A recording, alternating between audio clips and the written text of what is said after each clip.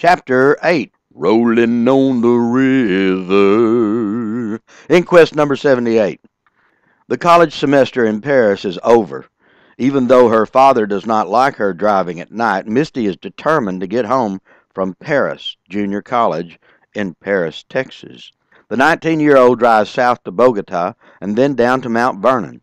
Then she crosses Lake Monticello, making her way through Pittsburgh on her way south through northeast Texas.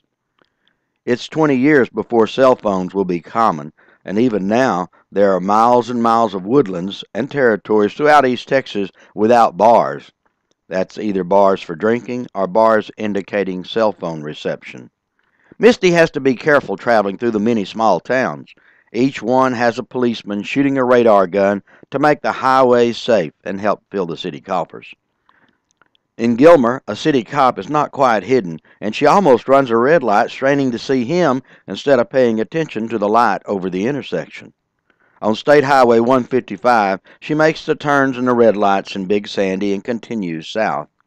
The 4 lanes of Highway 155 narrow ahead as she approaches a 2-lane bridge. A big truck takes advantage of the passing lane and blows by, shaking her gas-saving little car and cutting in front of her as the extra lane closes. She gives the 18-wheeler plenty of room.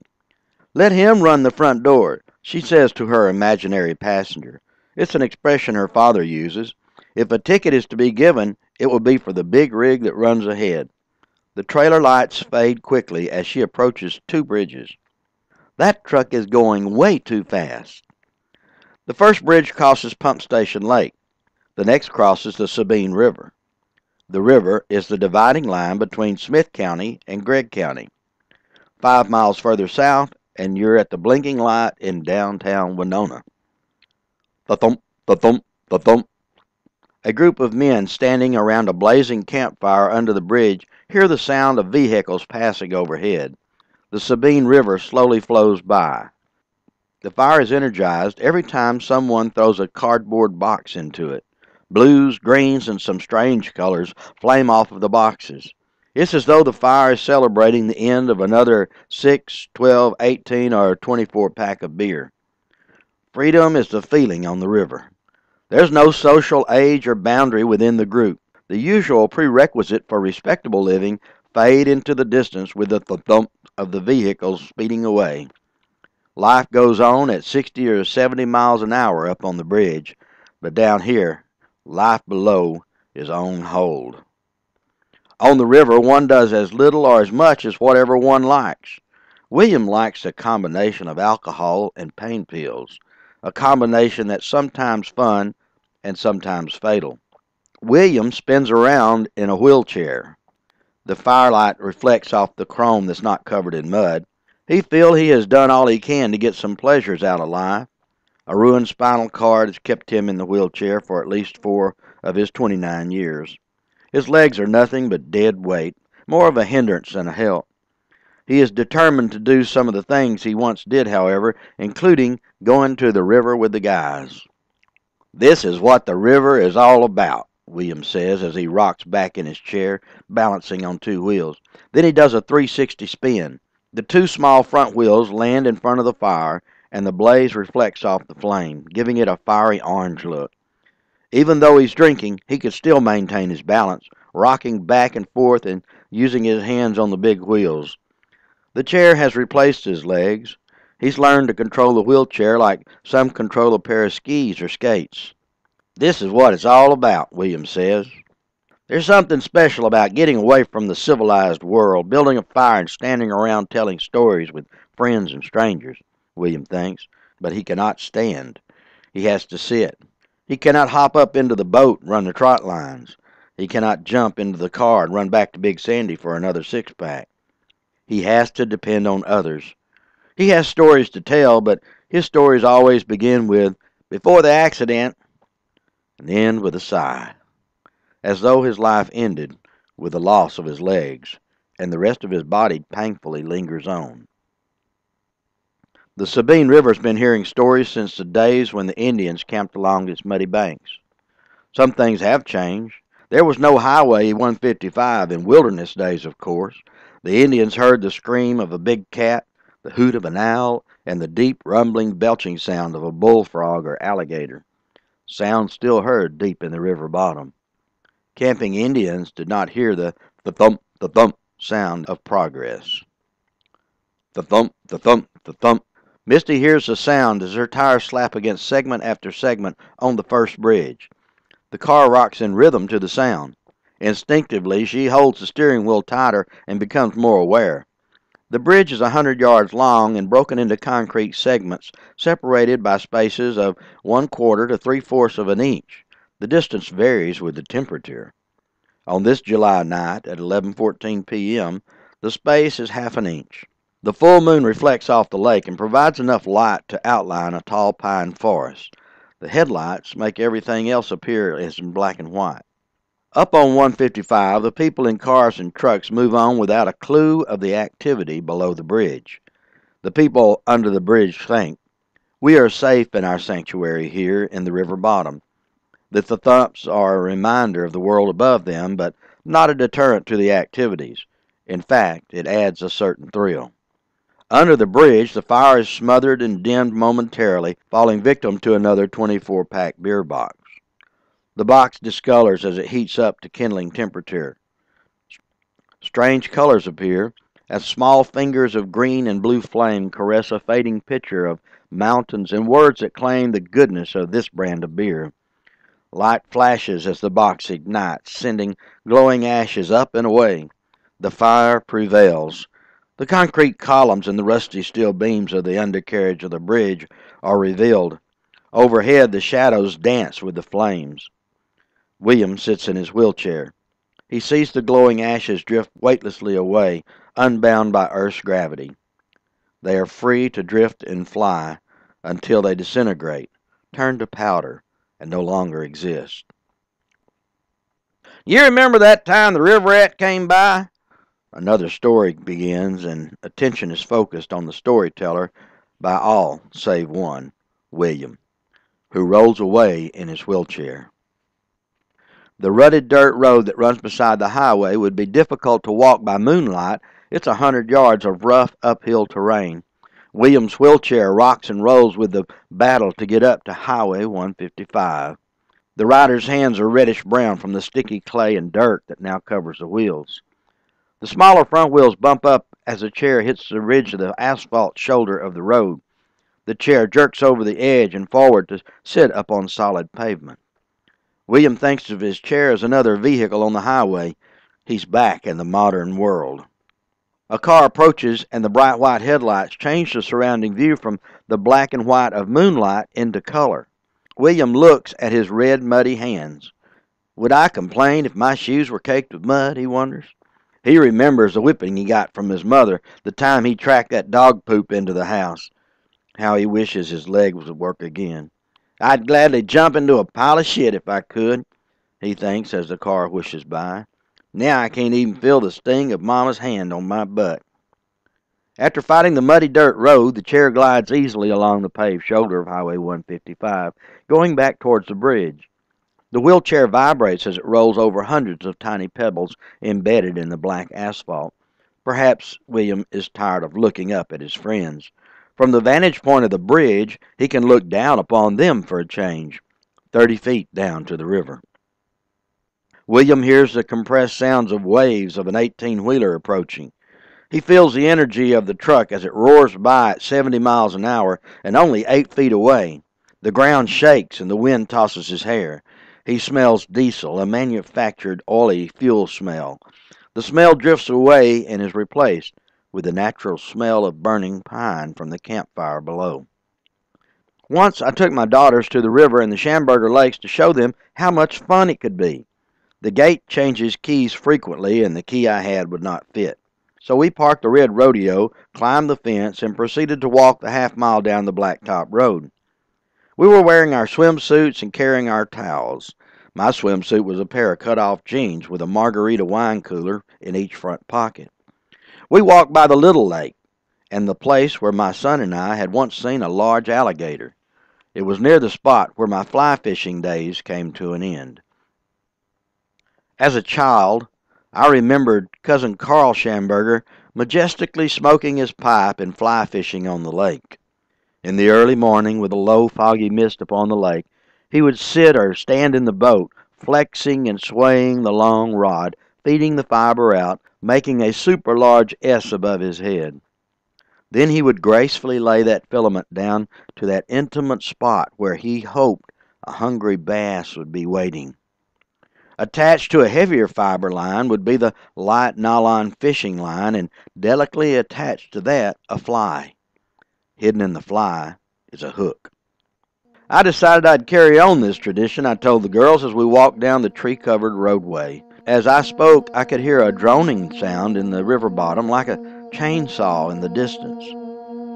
After 3 hours of cracking the fly fishing whip and no fish, I was getting bored. The metal fish stringer with its spring clips designed to hold 10 largemouth bass was lying empty on the floor of the little flat-bottomed boat. Right there on the bank, I said, pointing to a clear spot on the bank of the lake. A large cottonmouth water moccasin was enjoying the sun. He paid no attention to me. After all, he had all the venom. I wondered if he'd eat a fly. I worked my rod, then lay that fly an inch from the nose of that serpent. There was no movement. No movement except a large black forked tongue began to shoot in and out. He was ignoring me. I decided to teach him a lesson. I drew the line back and like a whip, then snapped and popped him in the head. This got his attention. He coiled up. The secret to popping a whip is throwing it out and pulling it back at the right time with the right force. A smart snake would have run, I continued. This was a big, poisonous dummy. I popped him again, harder, and all he did was look around. Pop, pop, pop! I was hitting him fast, one right after the other. You'll feel this one, I said, and I put an extra tug in just at the right time. The hook set in the middle of the snake. When I tugged, the snake flew, wagging 4 feet above the water. I fully understood the namesake of the snake as he hyperextended his mouth by unhinging his jaw, revealing his white fangs and a puffy white throat. All this as I saw the cottonmouth flying through the air and into the boat. The fishing line was flopping and looping, giving me no control of the flight of the snake. I thought about jumping out of the boat. I wondered if that snake had kinfolk beneath the surface. I managed to move away from him as he landed right in the middle of the 12-foot flat-bottom boat. The hook was still in the middle of his back. I looked for my pistol, but I really didn't want to shoot holes in the bottom of the boat. The snake lay between me and my .32 automatic pistol anyway. At least I had sense enough to keep holding on to my rod. I quickly drew in the line. The long, flexible rod kept the excited, wiggling snake a safe distance away. Now, if the hook would hold, I could pick the monster up and put him back into the water.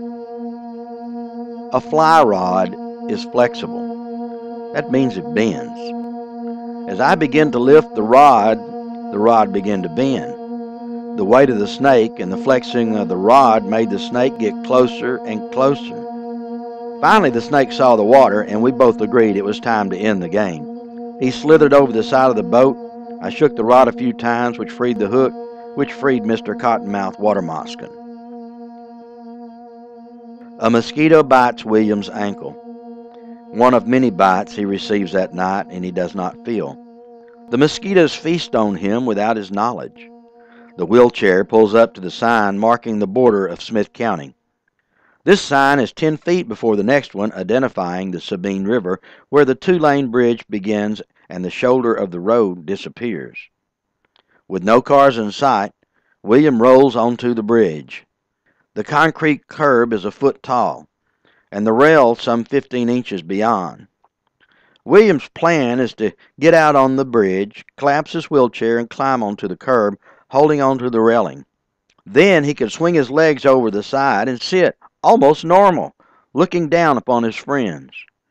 After a while, he can yell at them, maybe even get someone to throw a beer up to him. When he's almost to his destination, he sees a pair of headlights approaching. He thinks. He looks at the curb, then back at the car. He realizes it's not a car, but an 18-wheeler crossing Pump Station Lake and coming fast. He spins his wheelchair around to race the oncoming truck, struggling to get out of the traffic lane. He makes it to the end of the bridge, but not far enough. He fully expects that his life will very shortly come to an end. His head hurts from a loud sound suddenly blaring in his ears. The trucker blasts into his air horn and swerves to 20 tons of big rig in an attempt to miss the traveler. Big trucks are not made to share the road with wheelchairs. William sees red and amber running lights along the side of the truck, then miraculously sees the taillights. He's still alive. Before he has a chance to rejoice, he's caught in the air turbulence of the truck and spins out of control. His hands are useless as he tumbles and the chair bounces away, landing next to the sign for the river. He finds himself lying, centered in the southbound lane, his useless legs pointing north, his aching head pointing south. He lies there, breathing, thinking, trying to regroup. "No way are we going swimming with alligators and snakes," the girls say. "Don't worry," I answer. "We're going to the big lake, where people have been swimming for years." I tried to reassure them and noticed that I was speaking louder than before. The drone sound was loud because a buzzing sound, something like standing on an airstrip with 10 planes grinding their propellers against the air. I was bitten by a mosquito, then another. We walked faster and the buzzing was all around us. I brushed off layers of mosquitoes. I brushed layers of mosquitoes off the kids with a towel, and we ran to the swimming hole. When we arrived, no questions were asked and no protests given. We all went into the water, hoping the mosquitoes were not deep sea divers, and not thinking about where mosquitoes come from. Only by going underwater in one place and coming up in another could any of us get any relief, and then only for a short while. When the inside of your nose is tickled by mosquitoes, it's time to go. We had had all the fun we could stand. The 2 wine coolers from my pockets turned into mosquito repellent. I poured them over the kids. Maybe what little alcohol they contained would offer some protection. We turned tail and ran down the road. In my many years of going to the river, I have never heard mosquitoes like that, and my memory of the lakes would be much different than those of my daughter. Now, family members venture to the Shamburger lakes on weekends and holidays. At night, men stand around campfires and change the color of the flames. Except when someone brings out a machine gun or a rapid-fire 12-gauge shotgun for demonstration, it's quite calm around the lakes. Especially calm when the campfires have turned to ashes and everyone has gone home. Misty notices the sound change to the gentle whine of asphalt as the pump station lake bridge ends. Then, in less than 3 breaths, she again hears the thump, the thump, the thump. She's now on the Sabine River Bridge. The thump, the thump, the thump. Her headlights show something in the road at the end of the bridge. It's not anything big. Maybe a jacket, she says to herself as she slows down, straining to see. William sits up, facing her. His eyes meet hers, and time is frozen for a split second. She screams and jerks the steering wheel, putting the car onto 2 wheels, sliding to the wrong side of the road. She regains control of her car, but not control of her senses. All she wants to do is run, run, run. Today, she would quickly dial 911 on her cell phone and report the emergency. Or she would be in the middle of a text message and wonder what the extra thump was. Tonight, however, she drives into the city of Winona and sees a blinking yellow light. She pulls up to a phone booth.